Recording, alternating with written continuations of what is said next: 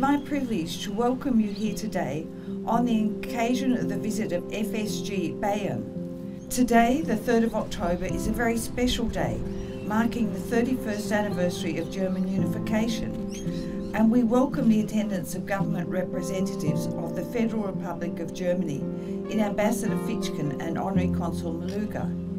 This cenotaph is a fitting place to recognise those who have served and those who continue to serve. Thank you for your act of commemoration here today.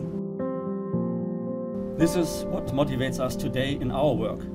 Commander Kalski, Captain Lawton, Air Commodore Dowse and their crews as soldiers, me and my embassy and consular team as diplomats, and all of you in your various positions. It is our duty to do all we can to prevent war from devastating our people's lives again. This is what we really mean when we say we will never forget.